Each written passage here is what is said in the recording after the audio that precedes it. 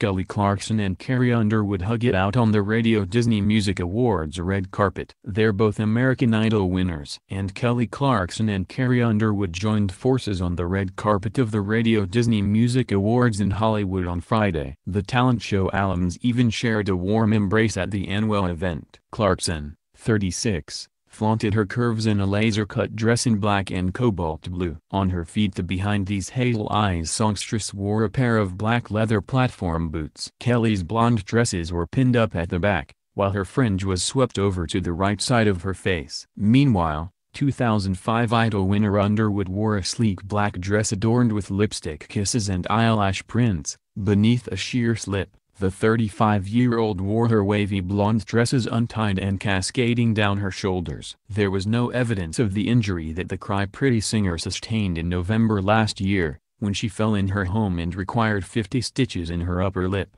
Also at the Hollywood event was All About That bass singer Meghan Trainor. The 24-year-old dared to impress in a green gown that showcased the Grammy Award winner's curvaceous figure. She also proudly displayed the engagement ring she received from actor Daryl Sabara, her boyfriend since July 2016. The Radio Disney Music Awards began in 2001. Trainor and Charlie Puth will be performing at the ceremony, which is held in the Dolby Theater in Hollywood, California. Kelly Clarkson will be honored with the Icon Award at the event.